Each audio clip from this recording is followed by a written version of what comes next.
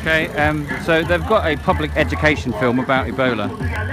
This is one of the new ambulances, just come off of a ship from Japan. It's got a little red light on the front. It's got a Japanese flag on it. It's got a Sierra Leone flag on it. It actually looks more like a minibus. I think it's to probably take some of the ambulance personnel, but that's one. And then up here, here's another one, another minibus that's come from the people of Japan.